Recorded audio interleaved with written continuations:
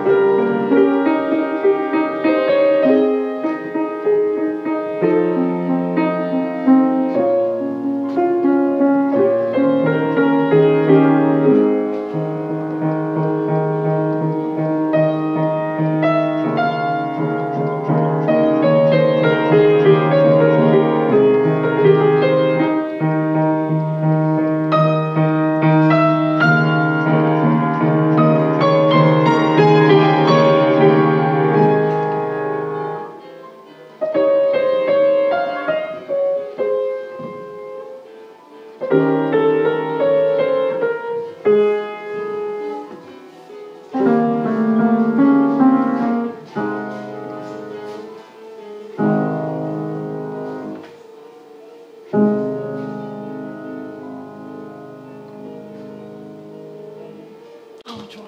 네, 실수를 훨씬- 좀 했지만 그죠, 중간에 네. 집중력을 너무 빨리 잃어요. 누가 막 이렇게 있으면은 너무 감지가 돼서 막 보고 있으면 보고 있네. 저번보다 확실히 또 저번보단 많이 좀 늘어서, 늘었죠. 많이 늘어서 그래서 네. 이제 오늘 좀 부분 네. 체크를 네. 일단 전체적으로 조금 더 중간중간 호흡을 하셨으면 좋겠는데 네. 그 호흡이 여기까지는 괜찮은데 요 이제 바뀌는 부분부터 아무래도 쳐야 될 게 많아서 네. 그거 좀 일부러 그랬어요. 여기서 그냥 약간 체념하고 끝내려다가 네.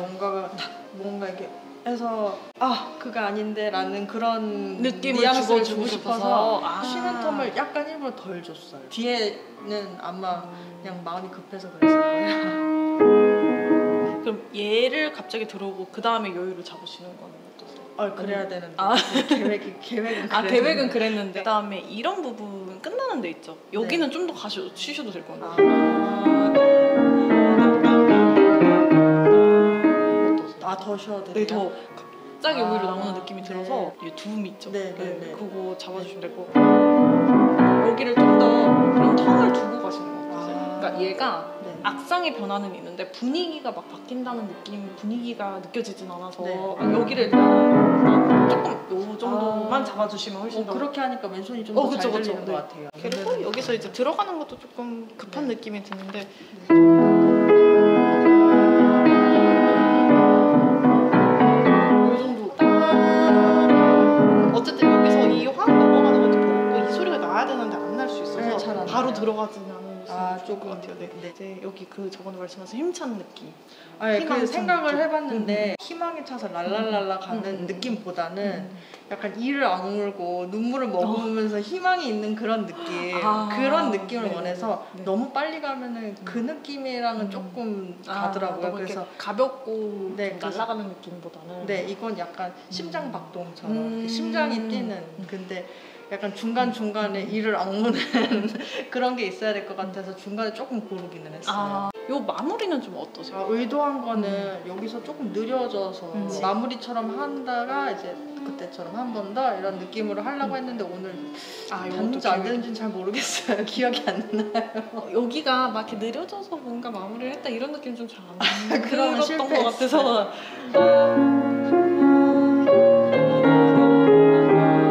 요 느낌을 그거를 원했어요. 네랑 네. 시를 조금 더 잡을게요.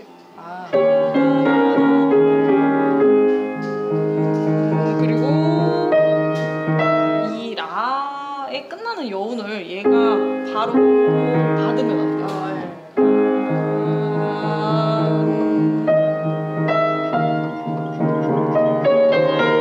여기가 그 왼손을 좀 기다리시거든요. 약간 이렇게 기다리셔가지고 박자를 쓰시든지 아니면은 쟤를 좀 조정을 하든지 얘를 박자를 서서히 당겨주시면 되는데 아까는 딴다다 이게 좀 어색한 포인트거든요. 이거를 서서히 돌려놓는 식으로 가셔야지 얘만 길게 가면 끊어지는 것처럼 멈춘 것처럼 들려요.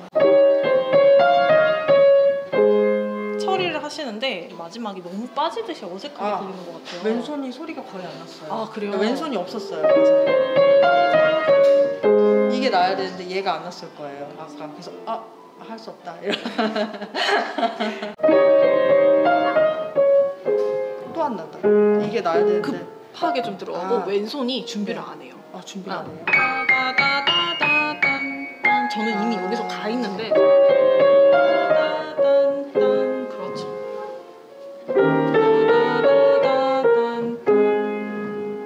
그리고 혹시 마지막 음을 새로 치세요? 아니면은 마무리라고 생각하세요? 좀 찍는 느낌이. 그쵸. 네. 그래서 또 살살 치다 보니까 얘가 이렇게 빠지고. 얘를 튀지 않게 가려면은 손목을 같이 내려서 건반에 최대한 붙어서 네. 이런 식으로 치면 당연히 소리가 커질 수밖에 없거든요. 네. 그래서 같이 가라앉혀주세요. 같이 가라앉혀주세요. 네, 맞아. 가라앉는 느낌으로 가셔야지 최대한 밀착해서 터치를 좀 조절할 수 있어요. 네, 밀착해서. 딴 손목 그 전에 레에서 들어야 돼요. 레에서. 레. 그렇죠.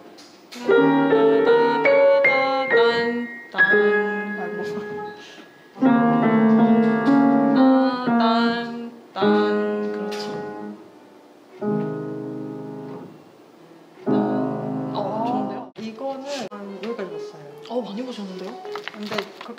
제가 이거 보기만 했어요. 쳐볼까요? 네, 쳐볼게요. 개인적으로 쓸까요? 그 다음이? 레 아니고 도. 그렇죠. 이때까지 잘못 치고 있었어요. 뭔가 불협화음 같아서 큰일 났네? 그럼 뭐 어떻게 하지?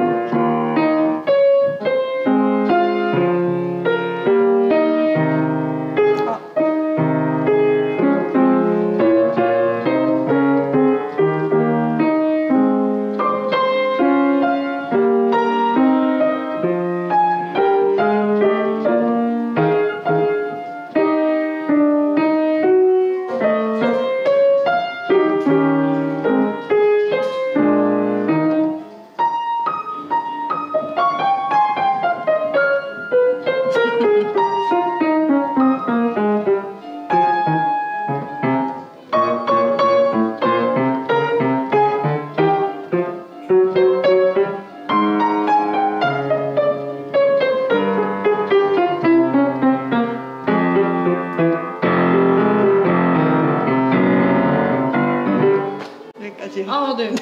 앞부분 이제 중간중간 좀 헷갈리긴 해도 잘 봐주셔도. 네. 그 맨 처음을 잘못 친 게 충격이네요. 네. 오른손이 피아노 들어도 왼을 이렇게 묻히면 안 돼요. 피아노 부분에서도.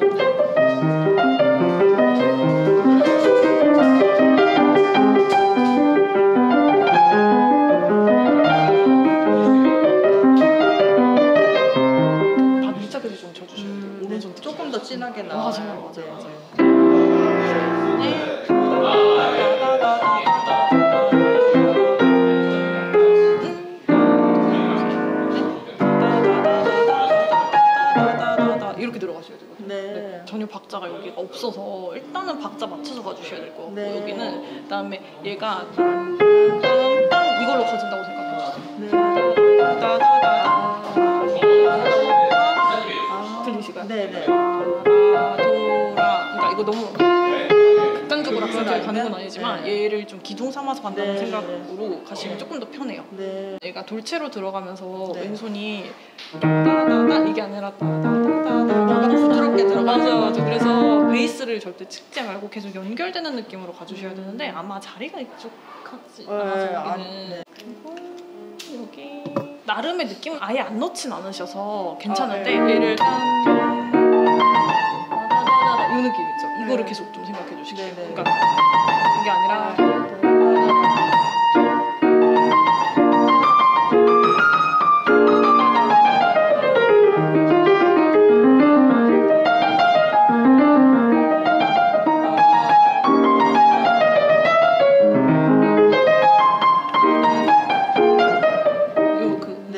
너무 재밌는 것 같아요. 아, 이렇게 네. 주고받고 하는 네. 게. 이렇게 이렇게 되는 거. 하는 게. 네. 그러면 중간중간 그냥 저랑 다시 해보시는 걸 네. 조금 더 테크닉적인 부분을 오늘 네. 설명드리는 게 더 좋을 네. 것 같아요. 네. 지금 약간 소리가 뜬 느낌이 들어요. 네. 이게 나중에 빨라지면 어떻게 이거 무너질 것 같아서 네. 얘를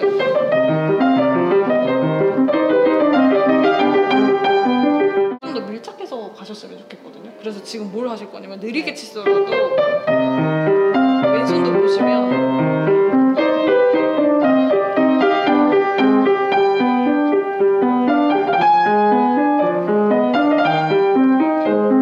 좀 채워서 가는 거 느껴지실까요? 좀 진하게. 그래서 이거를 메트로놈 드셔도 돼요. 아, 메트로놈이요? 네.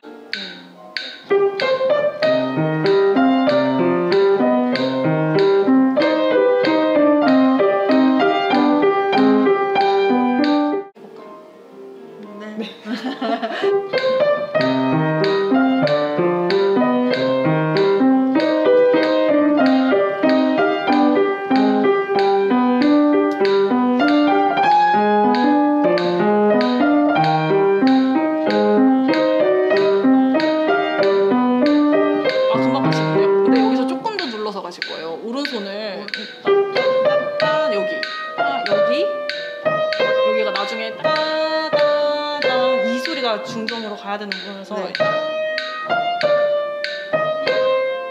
들어보시면 빠지고 펜도 따라단 얘도 파솔라 이거를 생각하면서 파솔란 그러니까 얘가 이렇게 빠질 수 있거든요. 근데 네. 따다단을 생각하면 따다단 이렇게 들어가는 거죠.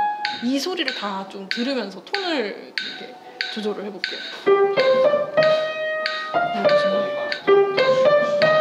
여기까지 여기까지 연결이라는 지시는 없지만 위까지 소리가 태워지는 식으로 가셔야 돼요. 그렇죠, 훨씬 좋아요. 첫음 줄이고 이게 동시에 가. 아, 어렵죠. 제일 깊어요. 그렇죠. 살짝 해야 되는데. 맞아요, 그거. 예. 좋았어요.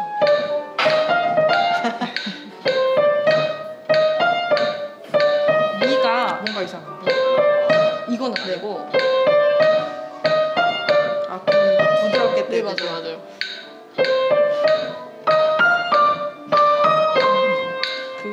이렇게 이음줄 끝에 달려있는 스타카토 있죠? 네. 저거는 강조되는 스타카토보다는 빠지는 스타카토가 가까워요. 빨라지지 말고.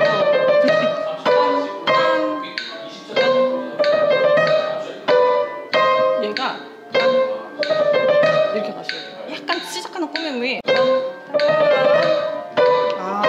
그리고 왼손은 여전히 여기가 좀 빠져요. 근데 이것도 나중에 빨라질 때 뭉개질 수 있거든요. 띠링 이런 소리가 날 수 있어서 최대한 밀착해 주시는데 가운데 두 개를 계속 채우려고 해주셔야 돼요. 그리고 엄지 무조건 빼셔야 돼요. 그래야 돼. 얘가 이렇게 빠져야지 다음 거를 또 가실 수가 있어서 한번 해볼까요?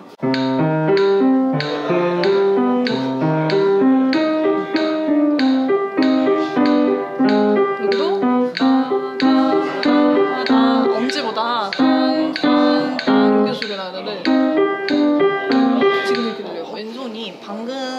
정도까지 하셨을 때 하나도 막힘없이 이 속도에 가능해야 오른손을 붙일 수 있다고 생각하시면 될 것 같아요. 그러니까 연습 방법이 한 손 한 손 95 정도에 안 막히고 가능하셔야 돼요. 저 질문은 네네네.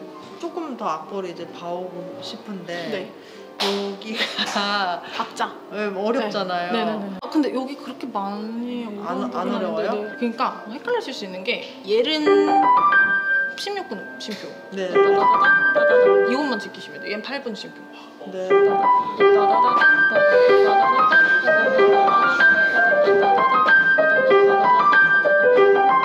이해되실까요? 지켜주시면 될 것 같아요. 됐다 이제. 아, 네네네. 외우면 되겠네요. 감사합니다. 네, 수고하셨어요.